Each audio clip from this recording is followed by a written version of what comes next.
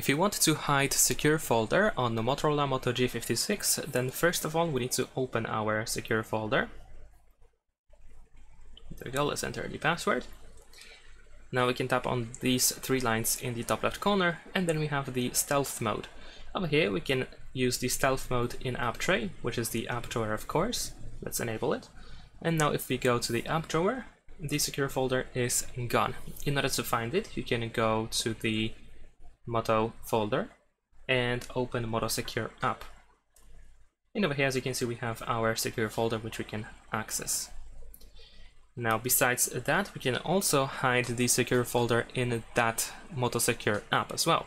So if we go back to the stealth mode, we have stealth mode in Moto Secure. So as you can see, we can hide from the app as well. So now if I go to the same app,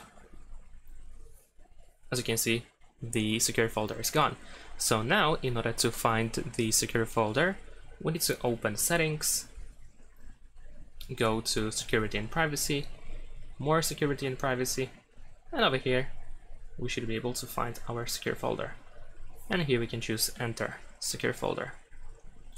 So this is how you can hide our secure folder. Thanks for watching, leave a like and subscribe.